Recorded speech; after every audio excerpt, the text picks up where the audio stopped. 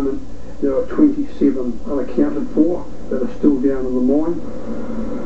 Pike River's one of the largest coal mines in New Zealand, and about 30 people were inside. The explosion was caused by a build-up of gas, but some workers did make it out. We've had our afternoon shift underground, and we've had communications with a couple of the employees, and we've had 2 men return to the surface, and they're currently being interviewed and trying to determine the nature and the full extent of the incident. Rescuers are at the scene, but they fear more explosions, meaning it could be days before anybody's found. A welfare centre's been set up nearby for relatives, and after the success in Chile, they won't be giving up yet. Meanwhile, unrest in Madagascar continued today. Police used tear gas to disperse people from the streets of the country's capital. Authorities held talks with a group of rebel military officers. The group threatened to topple the government and set up a ruling military council. And the Army Chief of Staff visited the barracks of the dissident officers near the international airport. The general left after about 2 hours of discussions without making a statement. The country's president said Wednesday it would crush any rebellion, but has taken no action so far against the rebel officers. People who live in the officers' barracks and in nearby areas were ordered to leave today, and schools on the outskirts of the capital were evacuated. Well, it's beginning to feel a lot like winter across Vancouver Island. V. Cooper is here with your forecast. It certainly is, Mike. Great news for skiers, of course. They're waiting for Mount Washington to open, and they're going to get an awful lot of snow in the next little while, as is the rest of the island. Let's take a look at what's going on, starting with our satellite picture. There's the system, and really what's happening is it's the Arctic air that's moved right across the province, and that means any precipitation that is falling is going to be falling as wet flurries and then as snow overnight. So let's have a look at the island tomorrow. The bulk of the snow is going to be happening. There is some happening today, but a lot overnight and into tomorrow morning. Now, Port Hardy, you're into clear skies tomorrow as the system moves through, but a high of -2. Campbell River, Courtney and Nanaimo, right down the east coast of the island, you have between 5 and 10 centimeters expected overnight and into tomorrow morning. It's great for the Parksville Santa Claus Parade. It's going to feel very Christmassy out there, but bundle up because lows tonight anywhere between -2 and -4. Your highs tomorrow around 1 degree. A little bit warmer, of course, on the west coast, high of 4 degrees tomorrow. It's going to be a beautiful day, but it's going to be very difficult to get there because very cold in Port Alberni. High tomorrow of -2. Flurries in the forecast, and I'm sure it will be very treacherous driving. So do be careful if you're driving in that region. For Victoria, we are looking at rain. It's going to be flurries overnight, and then again with that mild high of 4 degrees, sort of wet flurries mixed with rain tomorrow. Wind, though, is also in the forecast, 40 to 60 kilometers an hour from the southeast, so it's going to be quite a crazy weekend. Quick look across the province. There is that Arctic air. You can see Fort St. John, very cold. Prince George, -10. Clear for Prince Rupert, 0 degrees for a high. Kamloops, Kelowna, Cranbrook, all expecting flurries. Vancouver, flurries in the morning, and then could see a little bit of sun in the afternoon with a high of 2 degrees. But again, it is going to be snowy right across the island and lower mainland, so do be careful if you are driving. Here's a quick look across the country. Lots of snow in lots of areas. -16 in Calgary. Winnipeg, clear, but -13 for a high. Still mild for Toronto, 9 degrees with a mix of sun and cloud tomorrow. Snow expected for Montreal and for Halifax. Wet flurries in the forecast with a high of 6. And also some wet flurries for St. John's with a little bit of sunshine as well. So that's a look at your weather. The bulk of the snow is starting today. It'll certainly be falling overnight. 5 to 10 centimeters expected for East Vancouver Island. Anywhere about 2 to 4 centimeters for Victoria, with up to 10 at higher elevations. Again, on the west coast of the island, it's not going to be so heavy, but inland, Port Alberni, you're going to be expecting a lot of snow. So please, drive carefully out there. And if you are going to Parksville Santa Claus Parade, have fun, bundle up, and be sure to wave to the CHEK float. Mike, that's your weather. Thank you, V. Well, finally, we want to bring you up to date on the story of an alleged Hollywood conspiracy that's brought actor Randy Quaid to Canada looking for asylum. Quaid and his wife, Abby, say they're on the run from a group of so-called star whackers who are killing celebrities. 22 Minutes' Mark Critch has been following the story and spent some time with the Quaids to see if they're ready to become Canadian citizens. These are some questions that immigrants to Canada would have to answer to become Canadian citizens. So I'm gonna ask you a few of the questions from the test, Quaid. All right, let's see what you can do. Oh, is this from the immigration test? Yes, sir. Oh, okay. What's the name of the Prime Minister of Canada? Steve Harper. What did the Hudson Bay Company control? They control the fur trade. What year was Confederation? Come on. Confederation. 1867. Come on! Huh? What's that? Is that 4 for 4? Forget it, Quaid. Huh? I don't want to talk anymore. Ask me some questions about Parliament. Okay, Randy, you've done pretty good there, buddy. There's one last thing, though. There's one last important test to find out if you can really be a Canadian. Are you ready? Another question? Sort of. Ready? Ready? Oh! Sorry, now listen, don't get mad. Don't get mad. Hang on, okay? Before you get mad, I want you to think like a Canadian. I just hit you. What should you say? I'm sorry? Welcome to Canada, buddy. Thanks, Mark. Great to be here. Oh, Canada, our home and native land. Oh boy. That will do it for another BC News and Weather Update. We have plenty more coming up right after the break and throughout the afternoon on CHEK. Stay with us.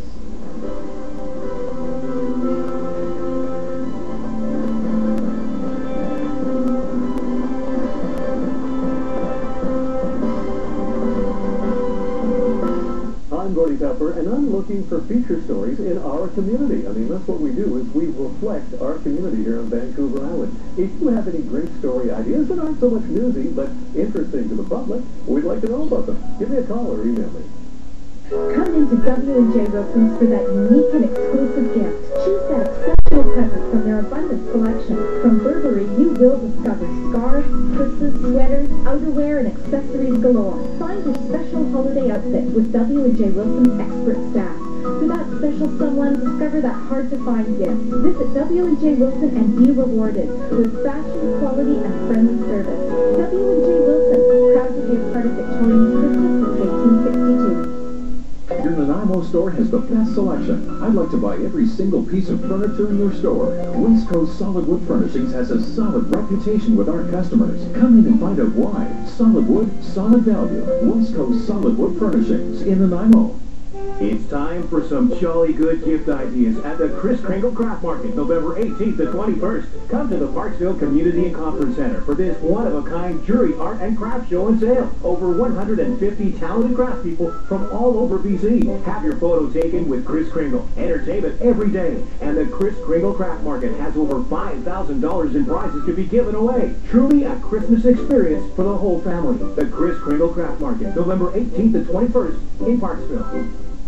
Here's a coloring contest just for kids. If you're between 5 and 12, enter for a chance to ride on Santa's float in the Island Farm Santa's Light Parade in November. Enter by drawing a picture of yourself sitting in Santa's sleigh found in the Times columnist. And if I show yours during CHEK News Weather, you'll win an Island Farms prize pack, and you're entered for the grand prize. Free ice cream for a year and a ride in Santa's sleigh.